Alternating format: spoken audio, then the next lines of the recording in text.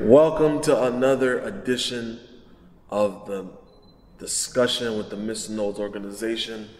Once again, I am your host, Arnold. Today we will be piggyback on our discussion last week. I'm trying to ignite something inside of all of our viewers. So today we're gonna piggyback a little bit. If you miss out the last discussion, you can search. We'll put a link somewhere, or it will appear here somewhere where you can watch the last discussion that we had. So, before anything, if you're new to the channel, like, subscribe, and of course, share this. Before you even finish watching the video, share this with at least 3 to 5 friends. I promise you this will be a blessing. Now, last week we discussed a little bit, about on the topic of doing more. This is the year of 2020 and we are in January, just now a few weeks into January. Now, a lot of people have, New Year's resolutions. A lot of people have plans coming into the year, but statistics has found that, once the year get going, by the middle of the year, all those plans are thrown out the window and everybody's back to whatever they were doing. So we do not want that. This is a year where you are going to accomplish the most you've ever accomplished. So today I want to follow up with a discussion that asks you, do you know who you are? Do you know who you are? Do you know who you are? Who you are? Now, I wanted to read a verse before we start. It is in Romans 8, verse 19. I'm going to be reading the NIV. It says, "For the creation waits in eager expectation for the children of God to be revealed." Now, the New Living Translation says, "For all creation is waiting eagerly for that future day where God will reveal who his children really are." So in this text, it is talking about the creation. Creation awaits the revealing of the children of God. What do we mean by creation? What do we mean by creation? We mean the trees, the birds, everything that is planet Earth awaits the reveal of the children of God. Now, what does that mean? The children of God. Why is creation awaiting the revealing of the children of God? Now, you can say, like, once you give your life to Christ, you are a child of God. You are, and then of course, it takes a process in becoming a son of God. But why does it say creation awaits? That is because a lot of us, we never tapped into our true potential. So again, I'm coming with a similar message as last week. Do you know who you truly are? What you are capable of doing? There's a lot of things that we are capable of doing that we are not doing. There's a lot of things spiritually that you're able to do that a lot of us, we live our life without ever tapping into those true potentials. Like I stated before, a lot of us, like the Bible talks about the flesh. The Bible talks about the flesh. The flesh is your body. The flesh, the carnal man, is what your capabilities and what you're able to do. But with the spirit, nothing is impossible. That is why the verse says nothing is impossible with God. The verse didn't say that when you give your life to God, nothing is impossible. What the verse means, nothing is impossible for God, is talking about when you tap into your spirit, what the capability of what your spirit is able to do. There is no limit for you. There's no limit when it comes to time. There's no limit when it comes to location. There's no limit when it comes to nothing. A lot of us in the flesh, we're very limited.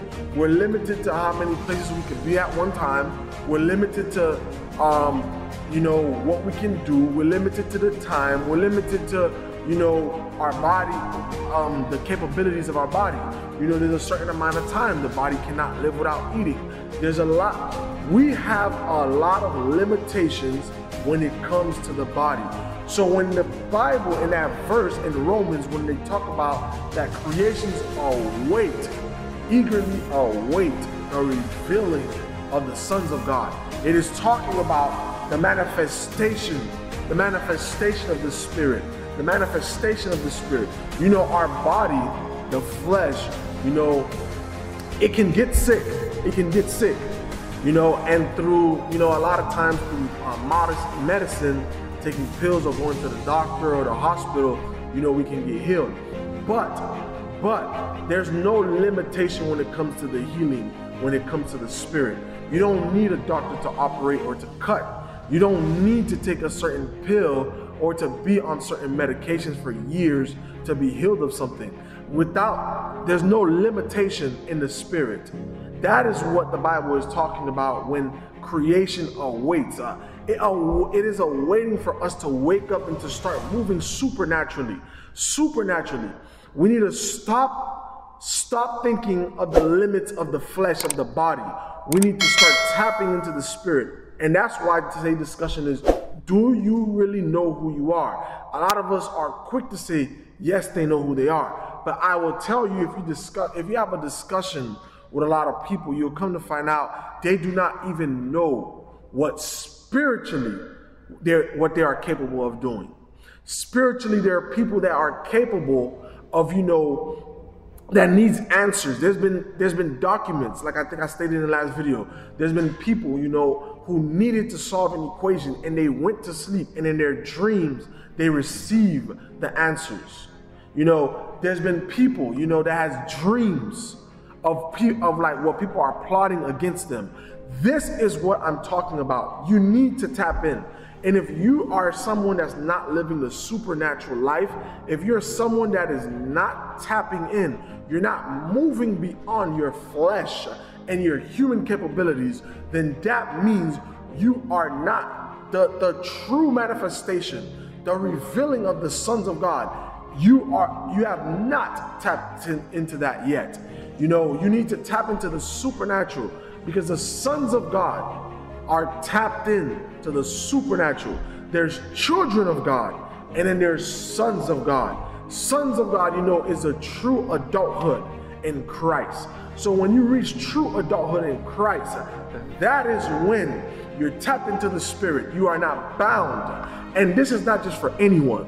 Like I stated before, this is not just for anyone. Not anyone can just say, okay, I'm a child of God, I'm a son of God. God, let me levitate. God, let me start healing.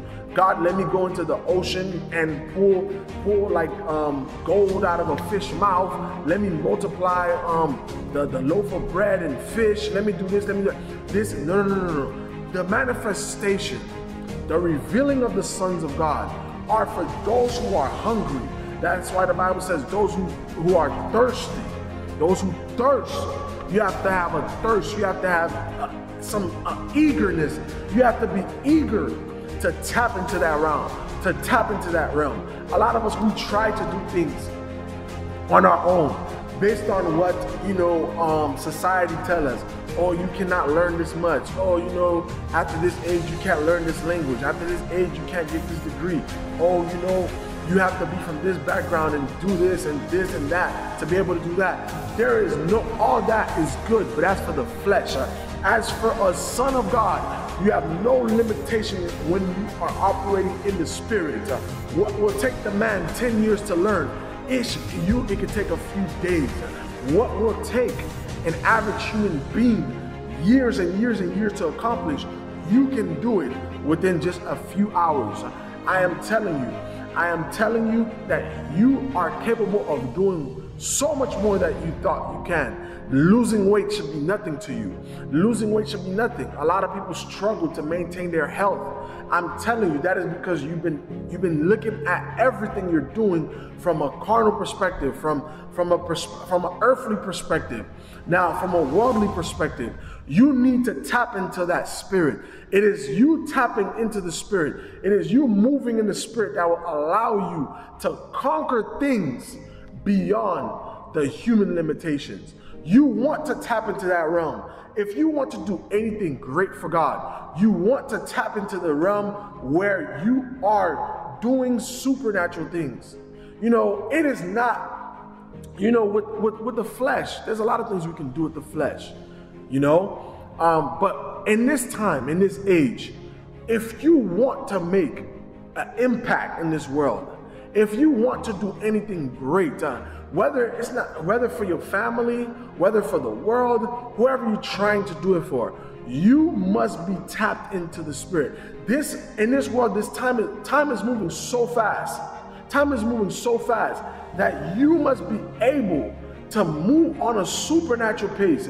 If you are depending on your flesh, if you're depending on yourself to, you know, break the spirit of poverty, make the most you ever made, man, I'm telling you, it will take years.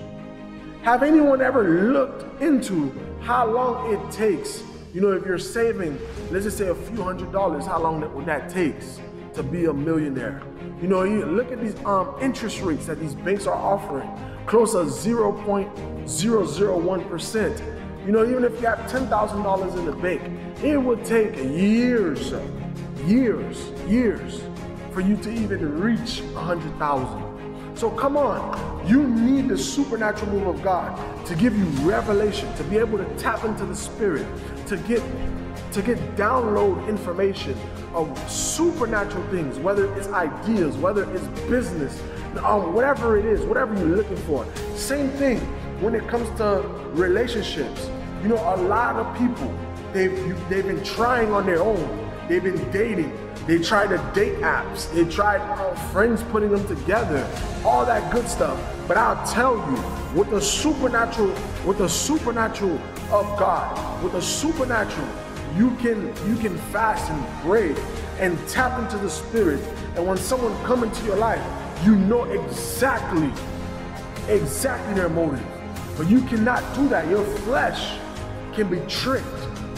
Your flesh can be tricked. That's why so much people, you know, they fall in love. They're in love. And then all of a sudden, you know, 2 months later, what happened to that fella? What happened to that girl that you was in love with? She's no longer there. He's no longer there. Why? Because you did not take the time to tap into the Spirit to find out what was that person's true motive, true intention in your life in this period of time. I tell you, you need the supernatural move of God. I encourage everyone that is listening to this today to tap in, because you can do way more than you're doing. Do you know who you are and what you're capable of doing? Do not let the world bamboozle you. Do not let the world limit you. There's no limitation for God. Do not let the world put you in a box. It's good to get a degree, but do not let those classes that put you in a box and let you think the world is just this. The world is not just what you see. The world is greater than what you see. The world is greater than you. So I'm telling you right now, tap into that Spirit to find out, read your word, fast, and find out who you are. Do you know who you are and what you're capable of? You're capable of more than you could ever believe. You're capable of achieving your wildest dream. You're capable of doing the impossible. You just have to believe. Faith without works is dead. Believe and begin to put actions behind it. Speak it into existence that you can do it. Even when they say you can't, believe you can do it. Believe you can do it. But you must know who you are. You are not limited to space. You're not limited to time. You are not limited to your own intelligence. You are not limited once you tap into that Spirit. And that's what the discussion is today.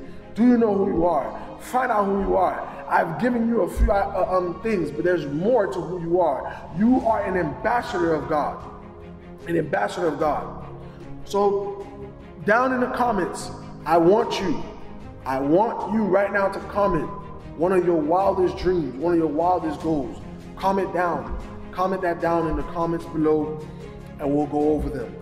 Because you can achieve whatever you put your mind to. But first you must know who you are, and you have no limitation in God. Right now, subscribe if you haven't, like, comment, and also share this video with at least 3 to 5 people right now as we do that. And I want to hear about the supernatural things that you guys have done, especially tapping into the spirit. And we will see you at the MR.NOLDS organization with another discussion. We out.